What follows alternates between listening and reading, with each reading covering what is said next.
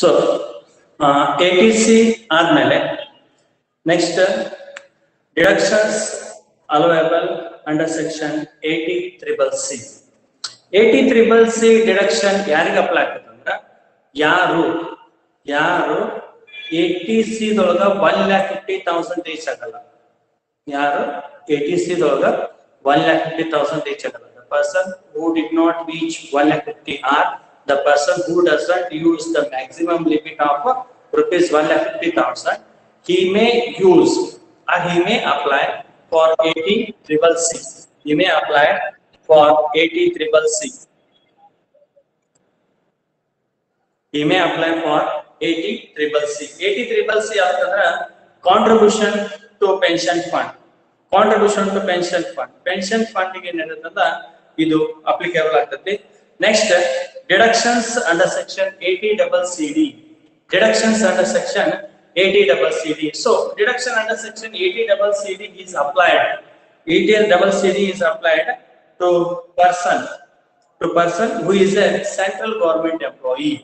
Who is a central government employee and deposited his amount. It means the person who is working in a central government employee, he can claim the 80CCD. 80CCD na ಅವರು ಏನು ಮಾಡಬಹುದು ಅಂದ್ರೆ claim ಮಾಡಬಹುದು. Next 80CCD ಆದ್ಮೇಲೆ next one 80CCG. So 80CCG is deduction is applicable to investments made in notified stock exchange or notified equity shares. Notified means the equity shares which are registered under the Companies Act of 1956 or which are registered under the what you can call them as a SEBI or stock exchange. Those may be considered to be the registered or notified listed securities. Here, this deduction is allowed 50% of the total investment. The condition is that 50% of the total deduction or total investments are 25,000, whichever is less. In case if you invest in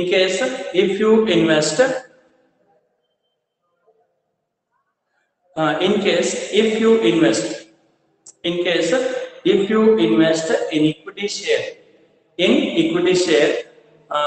there is a provision of deduction to be allowed. If your investment consisting of 50% deduction or maximum allowable 25% deduction, 50% or 25,000 amount of deduction, whichever is less. Otherwise, ಯಾವ್ದು less ಇರ್ತದೆ ಆ amount ಅಂತ ತಗೋಬೇಕು. ಯಾವಾಗ ಅಂತಂದ್ರೆ when the assessee make investment in the form of equity shares. Equity shares ಏನಬೇಕಂತಂದ್ರೆ listed securities ಇರಬೇಕು. Listed securities means the securities which are registered under the Companies Act of 1956 as well as the company is registered in SEBI or in the recognized stock exchange. So after that, deductions in respect of medical insurance premium. Deduction in respect of medical insurance premium, that is 80D. So medical insurance premium, it means medical allowance ಏನಾದರೂ ಬೇಕಾಗಿತ್ತಂದ್ರೆ ಅಥವಾ medical allowance claim ಮಾಡಬೇಕಿತ್ತಂದ್ರೆ they must have to take the policy. For example, medical insurance premium. In this case of individual, deduction is allowed. Deduction is allowed in respect of amount to be effect are kept for insurance health. Insurance health and the contribution to central government health scheme. CGHS. Central government health scheme. So, ಇದಕ್ಕೆ ನೀವು contribution ಮಾಡಿದ್ರಂದ್ರೆ you should have to be 25,000 allowed as a deduction maximum. Medical insurance premium. So, medical insurance premium is for specific diseases. For specific diseases, you must have take the medical insurance premium. Medical insurance premium ನೀವು specific disease ಏನ್ ಮಾಡ್ಬೋದು ಅಂದ್ರ ನೀವು ಈ ಇದನ್ನ ತಗೋಬಹುದು, heart disease ಇರ್ಬೋದು ಅಥವಾ ಶುಗರ್ ಇರ್ಬೋದು ಅಥವಾ ಅದ್ರ ಕೊಟ್ರ ಕೆಲವೊಂದಿಷ್ಟು ಇನ್ಶೂರೆನ್ಸ್ ನೀವು ಮಾಡಿಸ್ಕೋಬೇಕಾದಾಗ they will have give some particular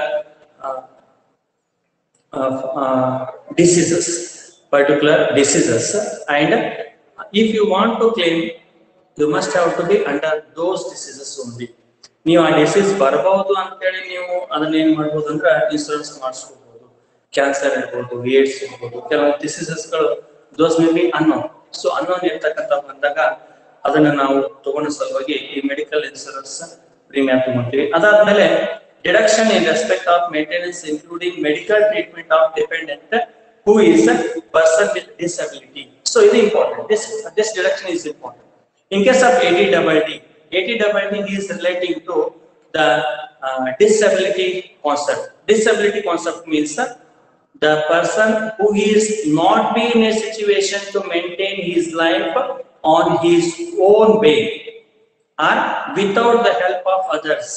ಯಾವುದೇ ಒಬ್ಬ ವ್ಯಕ್ತಿ ಬೇರೆಯವರ ಸಹಾಯವಿಲ್ಲದನ್ನ ಕೆಲಸ ಮಾಡಕ್ಕಾಗಲ್ಲ ಅಥವಾ ತನ್ನ ದಿನಪ್ರತಿ ಚಟುವಟಿಕೆಗಳನ್ನು ಮಾಡಕ್ಕಾಗಲ್ಲ ಅಂತವ್ರ ಮೇಲೆ ಇನ್ಶೂರೆನ್ಸ್ ಮಾಡ್ತಿದ್ರೆ ಅಂದ್ರೆ ಹ್ಯಾಂಡಿಕ್ಯಾಪ್ ಇದ್ದರು ಮೋರ್ ದ್ಯಾನ್ 80%. ಹ್ಯಾಂಡಿಕ್ಯಾಪ್ ಅಂದ್ರೆ ಸುಮ್ಮನೆ ಒಂದೆಲ್ಲಿ ಒಂದು ಆಕ್ಸಿಡೆಂಟ್ ಆಗಿತ್ತು ಅಥವಾ ಕೈ ಮುರಿದಿತ್ತು ಕಾಲು ಮುರಿದಿತ್ತು ಅಂತಲ್ಲ.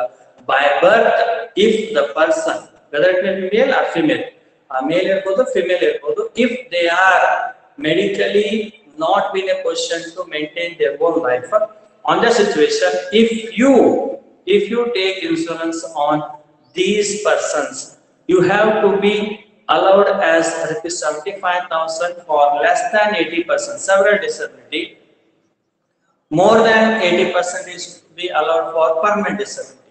Andre 80% ಗಿಂತ ಕಡಿಮೆ ಇತ್ತಂದ್ರೆ ನಿಮಗೆ 75,000 rupees you should have allowed as a deduction from your gross total income. ನಿಮ್ಮ gross total income ಒಳಗ ಅವೇನಂತ ಅಂದ್ರೆ 75,000 is to be deducted. 75,000 is to be deducted. If your disability or your person's disability is more than 80%, on that situation, rupees 1,25,000 is allowed as deduction, irrespective of the amount of contribution that you have made. ನೀವು ಎಷ್ಟರ contribution ಮಾಡಿ ನಿಮಗೆ 75,000 ಮತ್ತೆ 1,25,000 rupees ಏನಾಗ್ತದೆ ಅಂದ್ರೆ deductions ಬರ್ತೈತಿ. But the disability certificate is to be given by the recognized government medical authorities. Recognized medical authority. Recognized medical authorities are ಅವರು ಏನಂದ್ರೆ ನಿಮ್ಗೆ ಪ್ರೊವೈಡ್ ಮಾಡಬೇಕು. It means that they must have to certify that this much of the portion of the body is not working. This much of the portion of the body is not working. He is not in a position to maintain his life. If on that situation only you are going to claim ADDD, ನೀವು ADDD ಅನ್ನ claim ಮಾಡಬಹುದು. ಇಲ್ಲ next ಇದಾದ್ಮೇಲೆ ATE. ATE is in respect of interest on loan taken for higher education. Interest on loan taken for higher education. If your parents have taken the loan, on you, so on that situation, if your education loan interest is repaid by your parents or you, on that situation you are going to eligible for deduction under section ATE. But the purpose of the loan is to be for higher education only. ಉನ್ನತ ಶಿಕ್ಷಣ ಸಲುವಾಗಿ ತೆಗೆದುಕೊಂಡಿರ್ತಕ್ಕಂಥ ಲೋನ್ಗಳು ಏನಿರ್ತಾವಲ್ಲ ಆ ಲೋನಿನ ಮೇಲೆ ಏನು interest ಅನ್ನ payment ಮಾಡ್ತೀವಿ, that interest is to be deducted in ATE.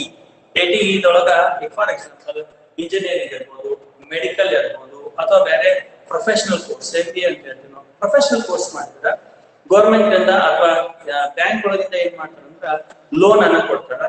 ಆ ಲೋನ್ ಅನ್ನ ನೀವೇನ್ ಮಾಡ್ಬೋದು ತಗೊಂಡು higher education you must have to continue, you may continue, ನೀವು ಕಂಟಿನ್ಯೂ ಮಾಡ್ಬೋದು. ಫಾರ್ ಎಕ್ಸಾಂಪಲ್ ಈಗ ನೀವು BCom ಆದ್ಮೇಲೆ ನೀವು CA ಮಾಡ್ತೀರಿ ಅಥವಾ SW ಮಾಡ್ತೀರಿ ಅಥವಾ MBA ಮಾಡ್ತೀರಿ ಅಥವಾ ಬೇರೆ ಯಾವ್ದಾದ್ರು ಪ್ರೊಫೆಷನಲ್ ಕೋರ್ಸ್ ಮಾಡ್ತೀರಿ ಅಂತಂದ್ರೆ you may contact to the bank. ನೀವು ಬ್ಯಾಂಕಿಗೆ ಹೋಗಿ ಕಾಂಟ್ಯಾಕ್ಟ್ ಮಾಡಿದ್ರೆ they will give the loan, education loan, but the rate of interest is less. You must have to provide the security. And you must have to produce the original bill of the payments. ಏನ್ payment ಮಾಡಿರ್ತೀರಿ ಅದ್ರ original bill payment ಮಾಡ್ಕೊಂತಾರೆ, including your mess bills also. Hotel hostel bills R mess bills also you must have to produce. ನೀವು hostel bill ಅಥವಾ mess bill ಏನಾದ್ರು ಅಂತಂದ್ರೆ ಅದನ್ನು ಕೂಡ produce ಮಾಡಿದ್ರೆ that has to be granted loan. But after completion of your degree there may be 2 years. 2 ವರ್ಷದೊಳಗ ಅದರದ premium ಅನ್ನ ಇನ್ಸ್ಟಾಲ್ಮೆಂಟ್ ಅಲ್ಲಿ ನೀವು ಪೇಮೆಂಟ್ ಮಾಡಕ್ಕೆ ಸ್ಟಾರ್ಟ್ ಮಾಡಬೇಕು. But within that period your father or your mother, if they have paid the interest on the loan of education, that has to be deducted. ಅದೇನಾಗ್ತದೆ ಅಂದ್ರೆ deductions ಆಗ್ತದೆ. So ಅದಾದ್ಮೇಲೆ 80EE deduction in interest on loan for residential house. Residential house ಸಲುವಾಗಿ loan ತಗೊಂಡಿದ್ರ ಇದು 80EE ಏನಾಗ್ತದೆ ಅಂದ್ರ apply ಆಗ್ತತಿ. So ಇದಾದ್ಮೇಲೆ ನಿಮ್ಗ 80G ಬರ್ತದೆ. 80G is relating to the donations which has been made by an individual towards the government projects. For example, donations na ನೀವು payment ಮಾಡಿದ್ರೆ ಅದು 80G ಬರ್ತದೆ. Here every donation is not to be eligible for deduction. Every donation is not going to be eligible for deduction. ಪ್ರತಿಯೊಂದು donation ಏನಾಗಲ್ಲ ಅಂತಂದ್ರೆ ಎಲಿಜಿಬಿಲಿಟಿಗೆ ಬರಲ್ಲ. Deduction ಇದಕ್ಕೆ ಏನ್ ಬರಲ್ಲ ಅಂದ್ರೆ ಎಲಿಜಿಬಿಲಿಟಿಗೆ ಬರಲ್ಲ. ಸೊ ಅದಕ್ಕೆ ಅಂತಂದ್ರೆ deduction eligibility ಬರ್ಬೇಕಿತ್ತಂದ್ರ, if the deduction eligibility ಬರ್ಬೇಕಿತ್ತಂದ್ರ the deduction or the donations are to be made in the recognized government schemes. Recognise ಇರ್ತಕ್ಕಂಥ ಗವರ್ಮೆಂಟ್ ಸ್ಕೀಮ್ ಒಳಗ ನಾವು ಏನಾದ್ರೂ ಇನ್ವೆಸ್ಟ್ಮೆಂಟ್ ಮಾಡಿದ್ರೆ we will receive the donations or we will receive the donations exemption. For example, the government has classified two of the donation schemes, 100% and 50%. 100% ಮತ್ತು 50% ಅಂತ ಹೇಳಿ donations ಏನ್ ಮಾಡ್ರ ಅಂದ್ರೆ ಡಿವೈಡ್ ಮಾಡ್ಕೊಂಡ್ರ. ಆ ಡೊನೇಷನ್ಸ್ ಒಳಗ 100% ಯಾವು? 100% ಯಾವಂದ್ರೆ for example 100% first one, the Prime Minister's National Relief Fund. The Prime Minister's National Relief Fund ಅಂದ್ರೆ ಪ್ರಧಾನ ಮಂತ್ರಿಗಳ ನ್ಯಾಷನಲ್ ರಿಲೀಫ್ ಫಂಡ್, ರಾಷ್ಟ್ರೀಯ ವಿಪತ್ತು ಬಂದಾಗ. ಫಾರ್ ಎಕ್ಸಾಂಪಲ್ ನಾವು ದ ಕೊರೋನಾ ಪೀರಿಯಡ್ ಇತ್ತು ಅಥವಾ ಫ್ಲಡ್ ಆಗಿತ್ತು ಅಥವಾ ಅದರ್ ಡಿಸೀಸಸ್ ಏನಾದ್ರು ಬಂದಾಗ which considered to B the universal ಸಾಂಕ್ರಾಮಿಕ ರೋಗಗಳು ಬಂದಾಗ ಪ್ರಧಾನ ಮಂತ್ರಿಗಳಿಗೆ ಫಂಡಿಗೆ ನಾವೇನಾದ್ರು ಡೊನೇಟ್ ಮಾಡಿದ್ರೆ ಆ ಅಮೌಂಟ್ ಇಂದ ನಮ್ಗೆ 100% ಏನ್ ಮಾಡಿದ್ರೆ that amount is considered to B the deduction. It means that much of the portion of amount we are not going to pay any tax. ಯಾವ್ದು ಟ್ಯಾಕ್ಸ್ ಅನ್ನ ಕಟ್ಟೋ ಅವಶ್ಯಕತೆ ಇಲ್ಲ. The Prime Minister's Armenia Earthquake Relief Fund. ಅರ್ಮೇನಿಯಾದೊಳಗ earthquake relief fund ಆಗಿತ್ತು ಅಂದ್ರ ಅದರದ್ದು ಕೂಡ ನಾವೇನ್ ಮಾಡ್ಬೋದು, ಡೊನೇಟ್ ಮಾಡ್ಬೋದು. Next the national children's fund. The national children's fund ಅಂತ ಫಂಡ್ ಐತಿ, ಅದಕ್ಕೂ ಕೂಡ ನಾವು ಡೊನೇಟ್ ಮಾಡ್ಬೋದು. ಅಂದ್ರೆ ಅದಕ್ಕೆ ನಾವು ಡೊನೇಟ್ ಮಾಡಿದ್ರೆ that amount is used for the childrens who lost their parents. ಯಾರ ಚಿಲ್ಡ್ರನ್ಸ್ ಪೇರೆಂಟ್ಸ್ ಅನ್ನ ಕಳ್ಕೊಂಡಿರ್ತಾರ ಅಂತವ್ರಿಗೆ ಯೂಸ್ ಆಗ್ತೈತಿ. ಬಾಲಾಶ್ರಮ ತೆಗೆದಕ್ಕ, ಬಾಲ ಶಾಲೆಗಳನ್ನ ತೆಗೆದಕ್ಕ, ಅವ್ರ ಪಾಲನೆ ಪೋಷಣೆ ಅದನ್ನ ಮಾಡೋ ಸಲುವಾಗಿ use ಮಾಡ್ಕೊಂತಾರ. We have an option of contributing the national children's fund. ಆ ಫಂಡ್ಗೂ ನಾವೇನ್ ಮಾಡ್ಬೋದು, ಕಾಂಟ್ರಿಬ್ಯೂಷನ್ ಮಾಡ್ಬೋದು. But there is a mandatory. Next the national foundation for communal harmony. The national foundation for communal harmony ಅಂದ್ರೆ ಕಮ್ಯುನಿಟಿ ಸಲುವಾಗಿರ್ತಕ್ಕಂಥ ಒಂದು funds ಅನ್ನ ಇದು ಮಾಡ್ಕೊಂಡ್ರ ಎಲ್ಲಾದ್ರೂ ಅಡ್ವರ್ಟೈಸ್ಮೆಂಟ್ ಗಳು ಬರ್ತಿರ್ತೈತಿ ಅಥವಾ ಅವೇರ್ನೆಸ್ ಪ್ರೋಗ್ರಾಮ್ಸ್ ಗಳು ಬರ್ತಿರ್ತವೆ. ಕಮ್ಯುನಿಟಿ ಅಂದ್ರೆ ಬೇರೆ ಯಾವ್ದೋ ಕಮ್ಯುನಿಟಿಗೆ ಅಥವಾ ಮತ್ತೊಂದು ಕಮ್ಯುನಿಟಿಗೆ we must have to give the respect. ಅದ್ರ ಸಲುವಾಗಿ ಕೆಲವೊಂದಿಷ್ಟು ಪ್ರೋಗ್ರಾಮ್ಸ್ ಗಳನ್ನ ಮಾಡ್ಕೊಂತಾರ.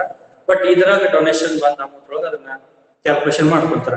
ದ ನ್ಯಾಷನಲ್ ಡಿಫೆನ್ಸ್ ಫಂಡ್, ಇದು most important. The national defence fund with 100% ಬರ್ತದೆ. The national defence fund means the fund are the donations which we made for our defence, whether it may be army, whether it may be navy, or whether it may be air force ಇರ್ಬೋದು, army ಇರ್ಬೋದು, navy ಇರ್ಬೋದು. ಇದಕ್ಕೆ ಯಾವ್ದಕ್ಕಾದ್ರೂ ನಾವು ಏನಂತಂದ್ರೆ donate ಮಾಡಿದ್ರೆ that has to be considered to the defence. It means ನಾವು ನಮ್ಮ ರಾಷ್ಟ್ರ ರಕ್ಷಣೆಗಾಗಿ ನಾವು ಡೊನೇಟ್ ಮಾಡ್ಬೋದು. ಆ ಡೊನೇಟ್ ಮಾಡಿದಂತ ಅಮೌಂಟ್ ಮೇಲೆ we are not going to pay any tax. ಅಷ್ಟು ನಮ್ಮ ಅಮೌಂಟ್ ಏನಾಗ್ತದೆ, ಡಿಡಕ್ಷನ್ ಆಗ್ತದೆ.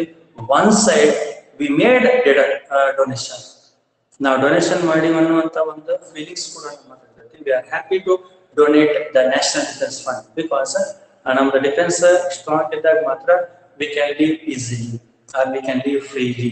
ಈಸಿಯಾಗಿ ಆರಾಮಾಗಿರ್ಬೋದು, ಫ್ರೀ ಆಗಿರ್ಬೋದು, there will be no tension. So ಅದಕ್ಕೆ ಅಂತಂದ್ರೆ you must have to contribute the national defense fund. ಆ ನ್ಯಾಷನಲ್ ಡಿಫೆನ್ಸ್ ಫಂಡ್ ಗೆ ಅಂತ ಉದ್ಯೋಗಗಳನ್ನ ಖರೀದಿ ಮಾಡಲಿಕ್ಕೆ, ವಾಹನಗಳನ್ನ ಖರೀದಿ ಮಾಡಲಿಕ್ಕೆ, ಬೇರೆ ಬೇರೆ ಎಲ್ಲದೂ ಗೌರ್ಮೆಂಟ್ ಕೂಡ ಅದಕ್ಕೆ ಏನ್ ಮಾಡ್ತಂದ್ರೆ ಅಮೌಂಟ್ ಅನ್ನು ಕೊಡ್ತೈತಿ. But public ಇಂದಾನು there will be no mandatory, but if you are interested, you may have to you may have an option of contributing your amount towards the national defense fund. So adadmele the Africa fund ಅಂದ್ರೆ South African fund. South African funds ಯಾವಾಗ start ಆತಂದ್ರ ಇದು Nelson Mandela ಮತ್ತು ಗಾಂಧೀಜಿ ಅವರ ಕಾಲದಾಗಿಂದನೂ south Africa ಮತ್ತು ಭಾರತದ ನಡುವೆ ಉತ್ತಮವಾಗಿರ್ತಕ್ಕಂಥ ಬಾಂಧವ್ಯ ಇತ್ತು.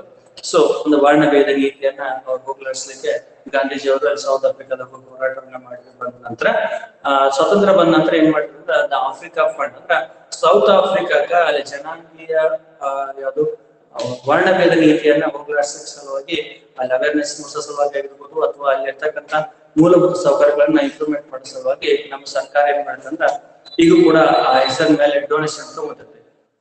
ಅದಾದ್ಮೇಲೆ next the university or any education institutions of national eminence.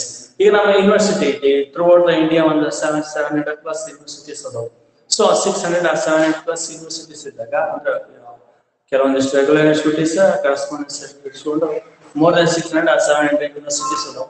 ಈ ಎಲ್ಲಾ ಯೂನಿವರ್ಸಿಟಿಗೂ ನಾವೇನ್ ಮಾಡ್ಬೋದು, ನಾವು ಡೊನೇಟ್ ಮಾಡ್ಬೋದು. ಡೊನೇಟ್ ಮಾಡಿದ್ರೆ ಏನಾಗ್ತಂದ್ರ they will use for the developmental programmes. Like ನಾವು ಡೊನೇಟ್ ಮಾಡಿದಾಗ ವಿದ್ಯಾರ್ಥಿಗಳಿಗೆ ಅವ್ರು ಏನ್ ಮಾಡ್ತಾರೆ ಅಂದ್ರೆ ಈ ರ್ಯಾಂಕ್ಸ್ ಬಂದಂತ ವಿದ್ಯಾರ್ಥಿಗಳಿಗೆ ಗೋಲ್ಡ್ ಮೆಡಲ್ ಕೊಡ್ತಿರ್ತಾರೆ. ರ್ಯಾಂಕ್ ಬಂದ ವಿದ್ಯಾರ್ಥಿಗಳಿಗೆ ಗೋಲ್ಡ್ ಮೆಡಲ್ ಕೊಡ್ತಿರ್ತಾರೆ. ಡೊನೇಷನ್ಸ್ ಬಂದಾಗ ಮಾತ್ರ ಏನ್ ಮಾಡ್ತಾರೆ ಅಂದ್ರೆ ಅವರು ಆ ಗೋಲ್ಡ್ ಮೆಡಲ್ ಅನ್ನು ಕೊಡ್ತಾರೆ. ಒಂದ್ಸಲ ಏನಂತಂದ್ರ XYZ ಒಂದು ಯೂನಿವರ್ಸಿಟಿ ಏನ್ ಮಾಡ್ತಂದ್ರೆ ಡೊನೇಷನ್ಸ್ ಇಲ್ಲ ಅಂತ ತಿಳ್ಕೊಂಡು ಬರೀ ಸರ್ಟಿಫಿಕೇಟ್ ಅನ್ನು ಇಶ್ಯೂ ಮಾಡಿದ್ರು. ಅದರ ನಂತರ ಸರ್ಕಾರ ಹೇಳ್ತೇನೆ ಅಂತ ಹೇಳಿ, if the public contribution is not available you may ask the government. Public contribution ಇರ್ಲಿಕ್ಕಂದ್ರ ನೀವು ಸರ್ಕಾರಕ್ಕೆ ಕೇಳಿ ಪಡ್ಕೊಡ್ರಿ ಅಂತ ಹೇಳಿದ್ರೆ ಅದಕ್ಕೆ ಯೂನಿವರ್ಸಿಟಿಗೂ ನಾವ್ ಏನ್ ಮಾಡ್ಬೋದು ಅಂದ್ರೆ ಕಾಂಟ್ರಿಬ್ಯೂಷನ್ ಮಾಡ್ಬೋದು. ಬಟ್ ಅವ್ರ student is not very interest, because fees ಅನ್ನ ಚಿಕ್ಕಾಪಟ್ಟೆ ಹೆಚ್ಚು ಮಾಡಿರ್ತಾರೆ, ಮತ್ತೆ ಯಾರು ಡೊನೇಟ್ ಮಾಡಕ್ ಇಷ್ಟಪಡ್ತಾರೆ. ನೆಕ್ಸ್ಟ್ ಅದಾದ್ಮೇಲೆ the Maharashtra chief ministers relief fund. The Maharashtra chief minister relief fund, for example Maharashtra chief minister relief fund ಅನ್ನ ಗೌರ್ಮೆಂಟ್ ಸ್ಟಾರ್ಟ್ ಮಾಡುತ್ತೆ. ಯಾಕಂದ್ರೆ ಇನ್ Maharashtra there is more earthquake and more cyclone ಜಾಸ್ತಿ ಇರೋದ್ರಿಂದ ಅಥವಾ ಅರ್ಥಕ್ವೇಕ್ ಜಾಸ್ತಿ ಆಗ್ತೈತಿ. ಅಲ್ಲಿ ಮಳೆ ಆಯ್ತು ಅಥವಾ ಅಲ್ಲಿ ಹಳ್ಳ ಕೊಳ್ಳ ಎಲ್ಲ ತುಂಬಿದ್ರೆ ನಮ್ ಕಡೆ ತುಂಬಿ ಬರ್ತದೆ. ಅಲ್ಲಿ ಹಳ್ಳ ಕೊಳ್ಳ ಎಲ್ಲ ತುಂಬಿದ್ರೆ ನಮ್ ಕಡೆ ನದಿ ಪ್ರಾಂತದಲ್ಲಿ ಇರ್ತಕ್ಕಂಥ ಜನ ಏನಾಗ್ತಾರ ಸಫರ್ ಆಗ್ತಾರ.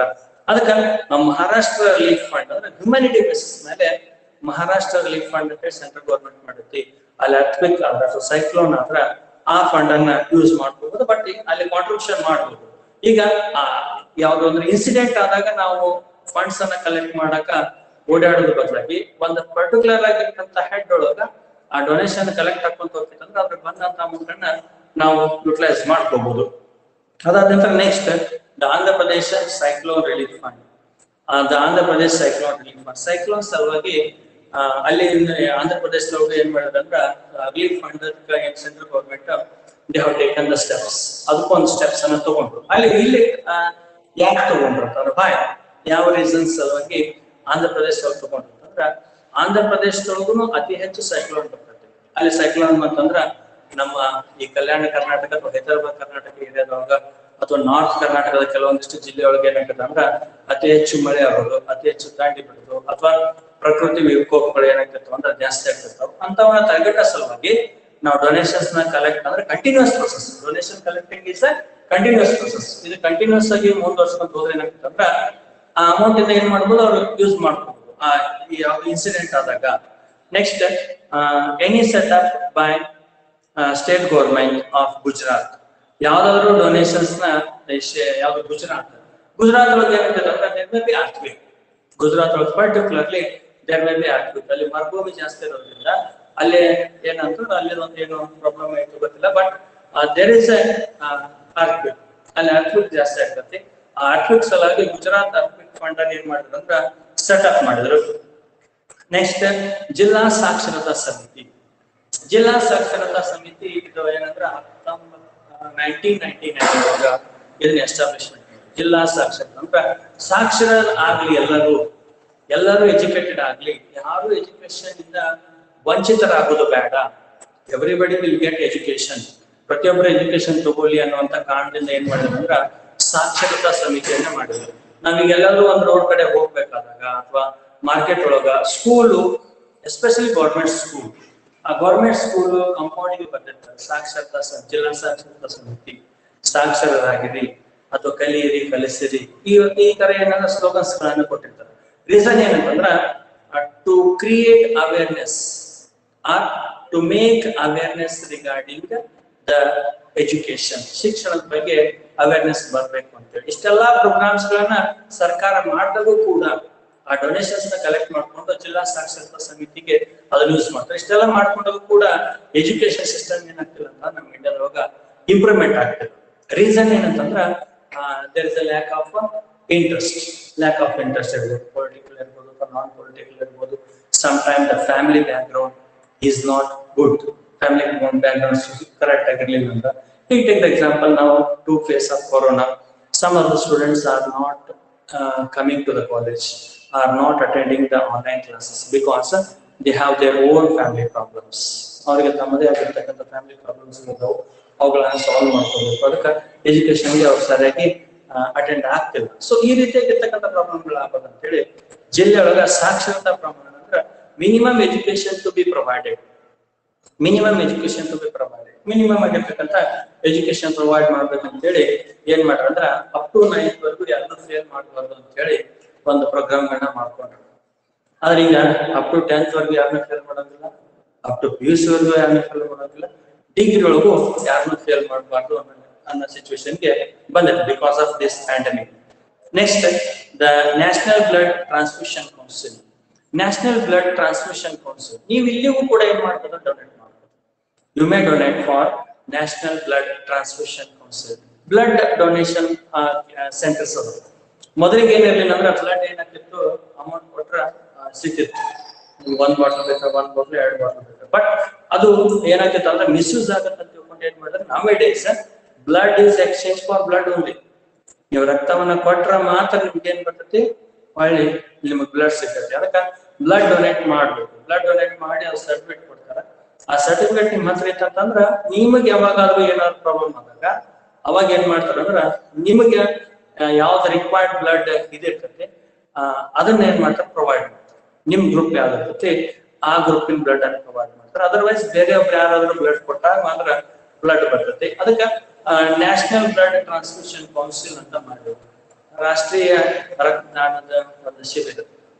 ಇಲ್ಲಿ ಕೆಲಸ ಏನಂತಂದ್ರೆ ಇವ್ರು ಡೊನೇಷನ್ಸ್ ಕಲೆಕ್ಟ್ ಮಾಡ್ಕೊಂಡು ಇದರಿಂದ ಬರ್ತಕ್ಕಂಥ ಅಮೌಂಟ್ ಒಳಗ ಬ್ಲಡ್ ಅನ್ನ ಕಲೆಕ್ಟ್ ಮಾಡುದು, ಆ ಬ್ಲಡ್ ಅನ್ನ ಸೆಕ್ಯೂರ್ ಮಾಡಿಡ್ಬೋದು. ಅಂದ್ರೆ ಬ್ಲಡ್ ಅನ್ನ ಅದ ಏನ್ ಮಾಡ್ಬೇಕಂದ್ರೆ ಸೆಕ್ಯೂರ್, ಇಟ್ ಮೀನ್ಸ್ ಅದು ವೇಸ್ಟ್ ಆಗಿರ್ಬಾರ್ದು, ಸ್ಪಾಯಿಲ್ ಆಗ್ಬಾರ್ದು ಅಂತೇಳಿ ಅದನ್ನ ಏನ್ ಮಾಡ್ಬೇಕಂದ್ರೆ ಅದನ್ನ ಅವರು ಅಡ್ಜಸ್ಟ್ಮೆಂಟ್ ಮಾಡಿಟ್ಕೋಬೇಕು. ಸೊ ಇದಾದ ನಂತರ next, the national illness assistance fund. ರಾಷ್ಟ್ರೀಯ ಏನಂತ ಇಲ್ನೆಸ್, ಅಪೌಷ್ಟಿಕತೆ. ಇಲ್ನೆಸ್ ಅಂತಂದ್ರೆ ಅಪೌಷ್ಟಿಕತೆ, ಅಶಕ್ತರ ಅಂತ ಹೇಳ್ತೀವಿ.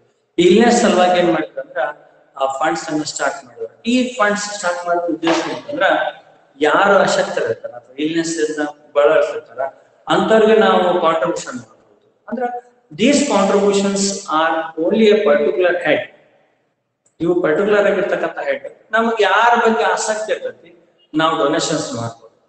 ಡೊನೇಷನ್ಸ್ ಯಾವಾಗ ಮಾಡ್ತೀವಿ ಅಂತಂದ್ರೆ when we have excess money or when ಸಮೋನ್ is under in problem, ಯಾರಾದ್ರೂ ಪ್ರಾಬ್ಲಮ್ ಒಳಗಿದ್ದಾಗ ಅಥವಾ ನಮ್ಮಲ್ಲಿ ಎಕ್ಸೆಸ್ ಮನಿ ಇದ್ದಾಗ ಅವಾಗ ನಾವ್ ಏನ್ ಮಾಡ್ತೀವಿ, ಡೊನೇಷನ್ಸ್ ಮಾಡ್ತೀವಿ. If we make donations that amount is to B exempted. Under section 80G. So ಇದಿಷ್ಟೇನಂತಂದ್ರ ಇವತ್ತ 80G ಇದ್ರೊಳಗೆ ಕೆಲವೊಂದಿಷ್ಟು ಪೋರ್ಷನ್ ಅಷ್ಟೇ ಏನಂದ್ರ ಕಂಪ್ಲೀಟ್ ಮಾಡೀನಿ.